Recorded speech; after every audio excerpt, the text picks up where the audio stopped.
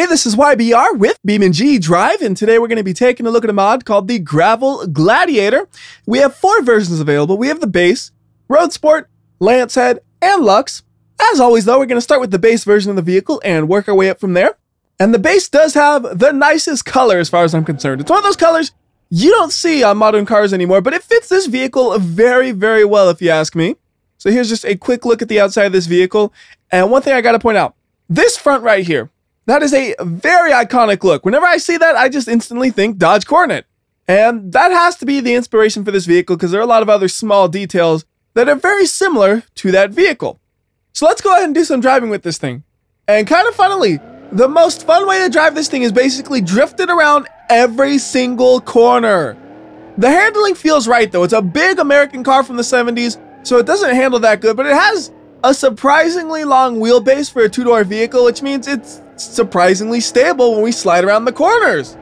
Like, you can really make this into a pretty good drift car if you wanted to. It just needs a little bit more power and it'd be pretty much perfect as far as I'm concerned for drifting.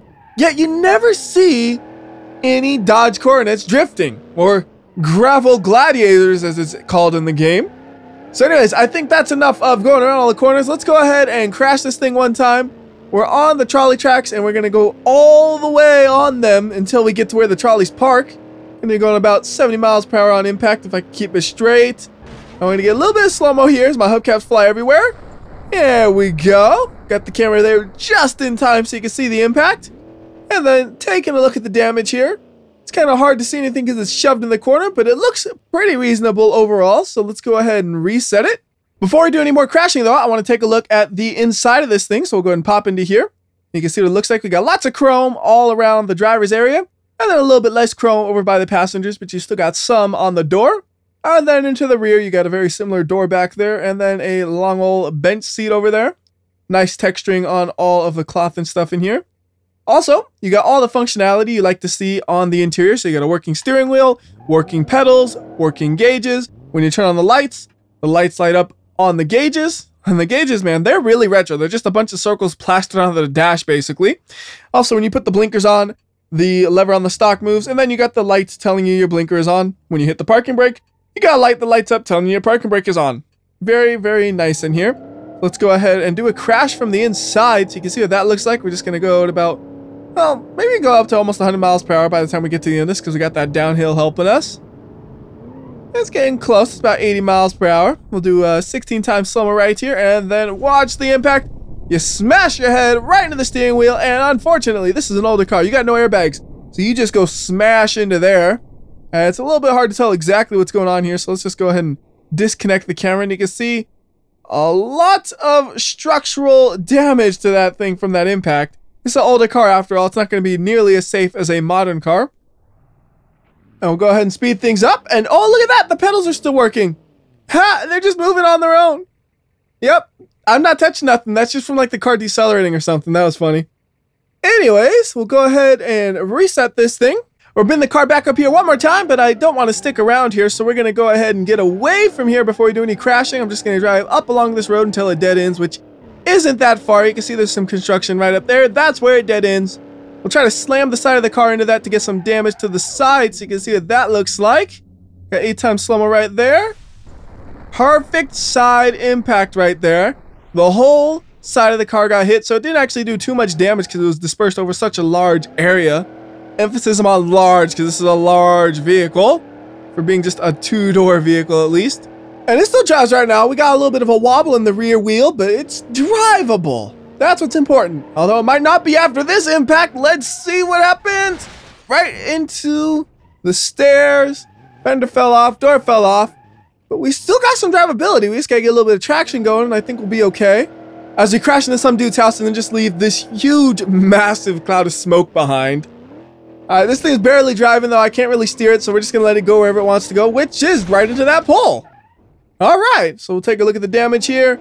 Really bent up the front hard there. You can see how much those front wheels are lifted up. Not quite as bad on this side though. And like I said, I don't want to go to that old spot, so we're just going to teleport it up the hill a little bit. And then can we drive? Got to get out of the curb first. And we are good to go.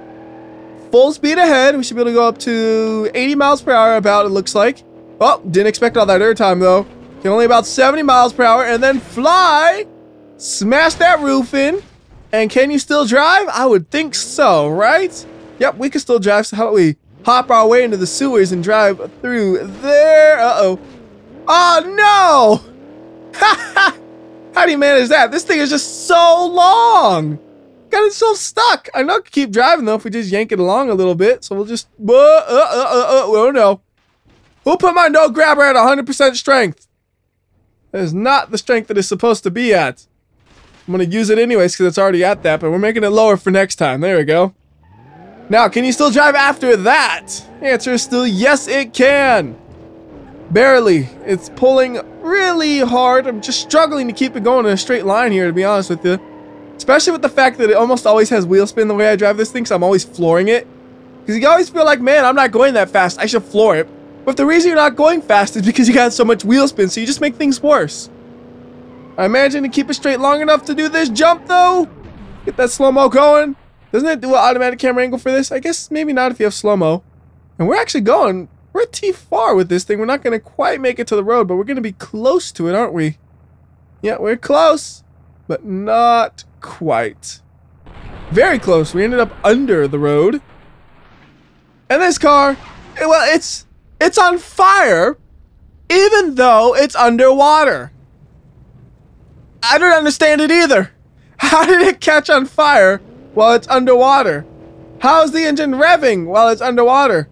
These are very good questions, which I have no answer for. Is the water just glitching out, or is something crazy happening with the car? Let's see. We go on the water again. This time the engine floods just as you would expect. Maybe it's the water under the road isn't actually real water? Like, I'm actually kind of curious what in the world was going on with this thing right there. It still floods there, so I'm just going to assume some sort of temporary water glitch.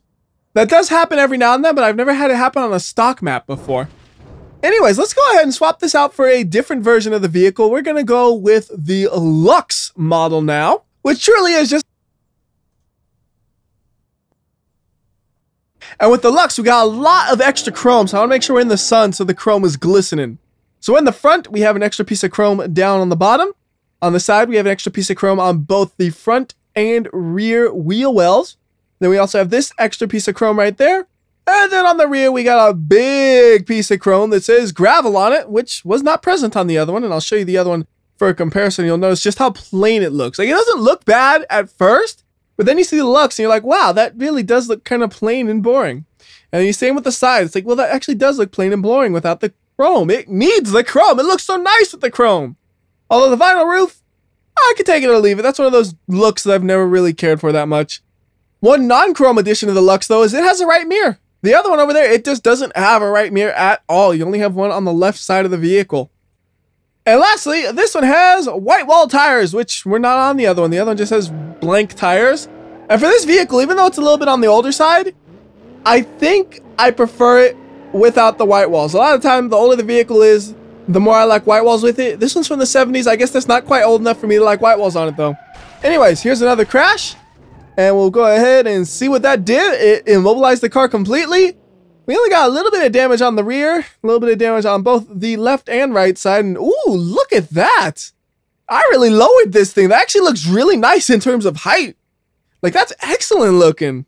At this point in time, we've done 2 front impacts and 2 side impacts, but we've done 0 rear impacts. Now, there's 2 different ways you can do rear impacts. One of them is trying to slide the vehicle into a wall or just maybe even backing it into the wall. But the easier method is simply driving one car into another one. So we're just going to drive this into the yellow car that's parked, and we're going to hit it right in the rear, and that'll be the rear impact. I'm going to go to about 60 miles per hour. So that's pretty good speed on it. 8 times slow-mo. All right, that was a pretty good hit in terms of angle. This thing is going to slam into the wall just a little bit, but it shouldn't be too much. Oh, it did get itself stuck, though. You can take a look at the damage back here anyways. Got nice crumpling on the rear. And how did the front compare? Well, it's a little bit hard to tell because I might have slammed into something else. How in the world did it actually end up like that? They're both pointed in the exact same direction, both of which were the different direction than they were before. That is weird. I don't know how I managed that. Anyways, reset, and let's see how much damage we do just backing into something at like 30 miles per hour, because it doesn't get as much damage, but it is a little bit more consistent in terms of seeing stuff. So, bam. Now that did more damage than the other one because I actually saw some movement from the cabin of the vehicle, and the door doesn't even shut anymore because it got so disfigured. It definitely makes it look like a different vehicle when the trunk is so much shorter. It does not look good, but it looks different. Like over here, it's still a little bit longer and it still looks pretty nice. When you have that short trunk, it's just, it looks wrong. You have such a long overhang on the front, you gotta have that long overhang on the rear too. Oh, now it looks really bad. This one is short on the front, long on the rear. And then if you look at it from this way, it's long on the front, short on the rear. This looks awful. I'm crashing this in the ugliest way possible. Come on. Okay, now we're shorter in the same spot in the rear. Like, I'm not paying attention to where I'm crashing it. I'm just crashing it, and that's just what happens to happen. And it looks like we're stuck on that tree, unfortunately. It's just trying to eat my... Well, I don't know what it's really getting stuck on. Maybe just a piece of the trunk? Weird. Because I'm making a skid mark, so obviously it's doing something. Let's see. Can we pull it off of here, or is it stuck? It is stuck. Like, oh, there we go. Whoa. All right. Keep on driving then. We're going to try to make this thing look better by crashing it some more. Yeah, we can get up to speed still. That's good. All right, into this at about 40 miles per hour. Does that make it look any better? No, because we actually didn't crash the front. We just bottomed it out. And that makes it really difficult to drive now. Probably not going to accelerate too well at all, is it? No, we're just making the smoke screen, really. Although I love the way the suspension looks here. Like, the front is lowered, the rear is jacked up. Everything about this car is just destructing itself in the ugliest way possible. I don't know what's up with that. All right, since we can't drive it anymore, though, we'll just go ahead and reset it. And then we'll take another upgrade on this thing. So we're going to go with the Road Sport. So the Road Sport is kind of like the Lux with some extra upgrades. It has a larger air cleaner on the engine, which we haven't actually looked at much at all. So rip that hood off. And then on the regular Lux over here, we'll also rip the hood off. And you can see this engine, it looks sad and wimpy. This one has a big air cleaner, which really doesn't increase horsepower probably that much at all. But look how much nicer it looks. It's a nice orange color. This one's boring and gray.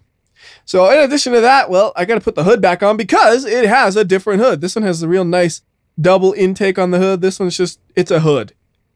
Although these cars really do have strange looking hood shapes. The way it's just like flat right in the front. It doesn't go into like a smooth transition. It's just, no, it's flat. This is the end of the car. That's all the hood we need. Same with this one. It just looks a little bit less like that because you see these scoops instead of that fact. Also on the front, you got the letters RS right there. You got this red outline on the lights, which makes it look a lot more aggressive.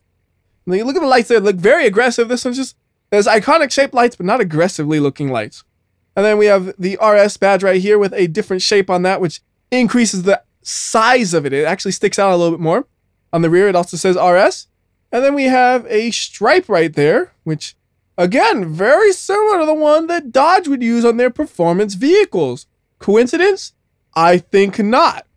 And lastly, we got different rear taillights. This one has 3 separate lights, where this one's more of a strip of lights, it looks like. Maybe it's like a yearly revision, because it would seem weird to have upgraded taillights on the sportier version of the vehicle. But in terms of driving, it doesn't feel that much different. I guess it has different wheels that makes it handle a bit better, but it's still a vehicle that handles pretty sloppily, as we just barely stay on the road right there. And it feels more well suited for sliding around corners than trying to grip around them. So how about another crash right there? And it just popped the wheel right off. Got some good damage to the front fender we haven't really seen. And we are actually pretty much immobilized right now. So we'll go ahead and have to reset this. I want to do a comparison now. I want to spawn up a Barstow, and I want to crash the Barstow directly into the Gladiator. And I want to see how they compare in terms of damage, because they are similar vehicles. They're both American sedan with 4 seats. So you would think if you were to crash them into each other, they should deform pretty close to the same, or at least be very comparable between the two. I think there might be a couple of year difference between them, but it's not a lot. All right, this one's already damaged though, so we want to make sure it's a fair comparison. We'll reset it, make sure it's nice, fresh, and shiny. Then we'll go full speed at the Gladiator. Probably going to reach about 70 miles per hour before impact. And there we go, 68 miles per hour. Come to a stop before we crash anything else. And then let's see how they compare. Looking over here, got a little bit more damage on the Barstow. How about this side? This side looks about equal. I think it's just we hit him at a little bit of an angle, so it makes that side look less damaged than it actually is. So to really get a look at this, we'll go ahead and move the Barstow out the way.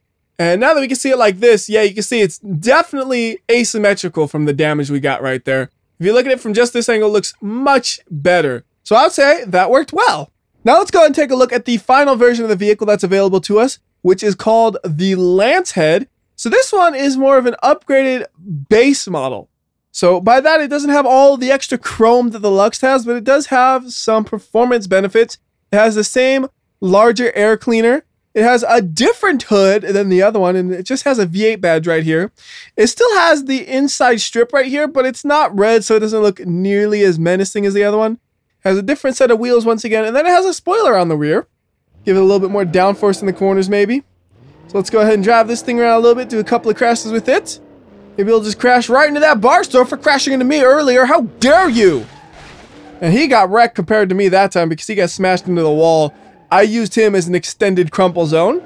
It looks like we actually still got a surprising amount of drivability after that impact.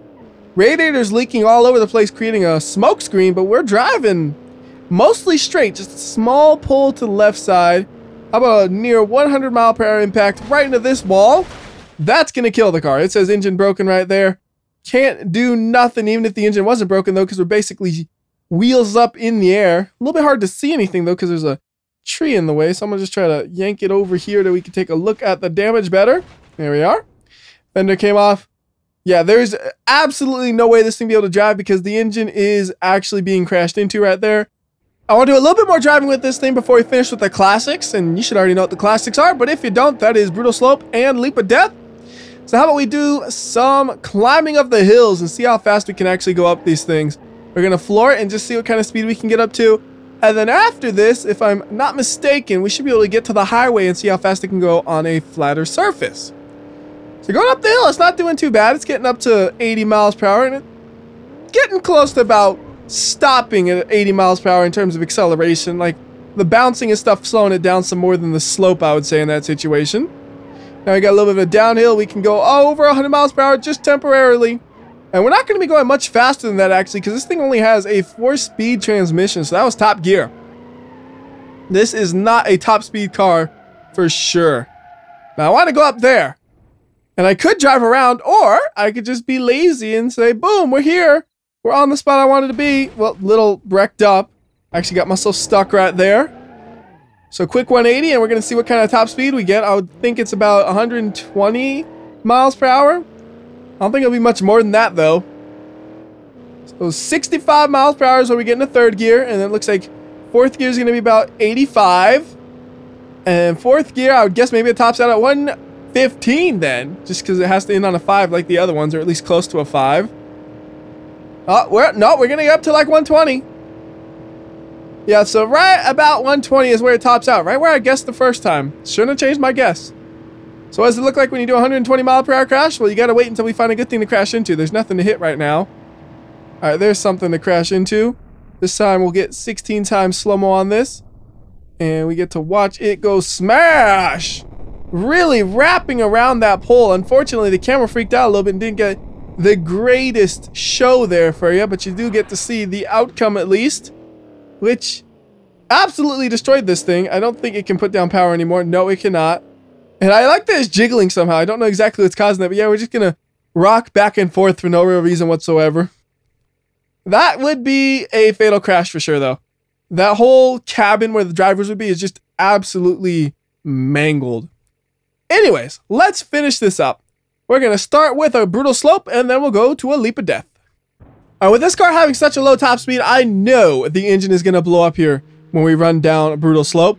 It's just a matter of how long can it last. So we'll go with the Road Sport for crashing, because the Road Sport has the most stuff. It's got all the chrome, it's got the fancy air cleaner, and I always want to call it an air filter, but if you look at the parts menu, it says air cleaner, so we're calling it an air cleaner. I don't know if there's even a difference. I've never heard the words air cleaner used on a car before.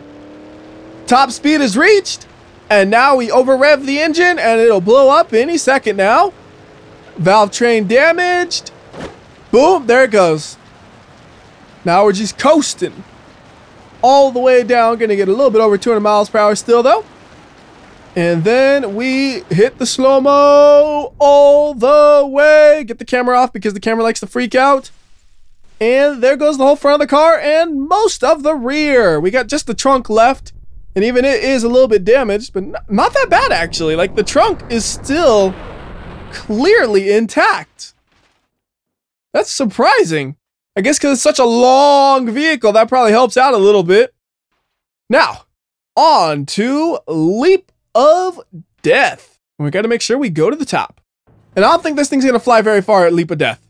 A lot of vehicles you can tell, just like, is it going to fly far or not? This one, it can't get traction on regular roads, so it's not going to get very much traction in the dirt. And it's long and pretty heavy. So look at this. When we hit the end of the jump, we're going to be going just under 60 miles per hour, maybe even closer to 50 miles per hour. So yeah, this is going to be one of those long, bouncy leap of deaths, if we can even make it to the bottom. We'll do a slow-mo on this first crash, all the slow-mo. Hopefully the camera doesn't freak out too bad because I'm not doing a manual camera position. It jumped a little bit, but this still is able to keep the impact in view, which is what is important. And then how far can we go after that? It looks like we could almost get stuck right there if we got unlucky.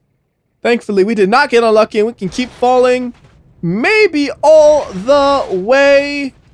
It's very, very possible. It's got that nice little spiral wheel motion going. That helps it bounce better, it seems like a lot of the time. Although it didn't right there. It lost that nice wheel motion. There it goes. It got a rotation again. Like, it just seems like whenever a vehicle's rotating, it's able to get down more. Where if they're kind of stationary as they fly, they're more likely to get stuck. So there we go. We're going to make it all the way? No, we are not. We're going to get stuck right here. That is the closest I have ever been to the water, I think, without actually going into the water. We're just a single fall away from going into the water no matter what, but we didn't end up making it there. I feel like doing one more thing with this. How about we go and make our way over to Car Jump Arena? And the funny thing is, there's the possibility of over-revving the engine here as well, since it tops out at such a low speed. Once again, we're going to go with the Road Sport version for this, and we'll see how fast it'll go. Like, I'm pretty sure it'll go over its normal top speed. The question is just by how much. Slowing it down just a bit right there. That was like the perfect amount. So we are now over the top speed, and we are still pulling, but we're not going to be pulling enough to break the engine in this amount of time. We're going to go about 135. I'm trying to rev the engine up to get it to level out some, and that went pretty level. It's a nice clean landing, although it's over revving now. Like, if you were to do a couple more of those, I'm sure it eventually would over rev the engine. Just didn't happen there. And uh-oh, can we get out of the water before it drowns? Nope, it's dead. Well, I bet I could have if I just didn't rev the engine so high, but I freaked out, so I just revved it super high. Anyways, that'll do it for this video. Till next time, this is WhyBeAre. I'll see ya.